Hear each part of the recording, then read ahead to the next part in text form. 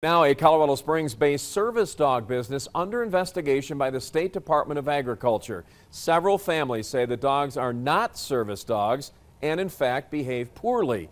This is Allison Zimmerman talked with both sides today with more on what's going on here. Allison. Rob, one of those customers lives here in the Springs, and she told me she received the dog as a gift from the Resource Exchange. It's with a program for families with disabilities, but she didn't expect the dog would behave like it does.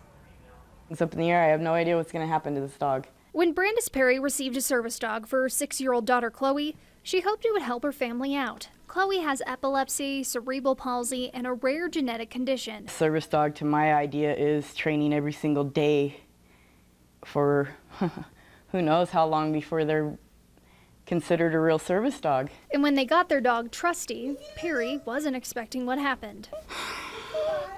I found out I was his third home, so that explains a lot of, I believe, his issues. From accidents on the floor to separation issues from the family, Perry felt she was misled. Upset, screwed. And I just keep getting shut down that it was my fault for not training properly when I'm not the one being paid to train these dogs. The State Department of Agriculture confirmed with the News 5 it is investigating claims against Noelle's Dogs for Hope, a service dog business based here in the Springs where Perry received the dog. We reached out to an attorney representing the business today who told us this. We're not commenting on the ongoing investigation at this time, but we are seeking to resolve the claim. The attorney also said, and for those customers that are unhappy, she has attempted to provide additional training for their dog and or work out a settlement arrangement where she returns their money. Perry says she doesn't have bad blood with the owner. I've never had a problem with her. I've never had a problem with her.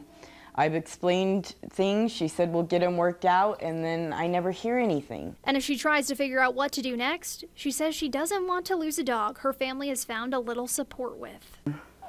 I mean, yeah, they could probably give me another dog, but I don't want that. There's already a connection with this dog.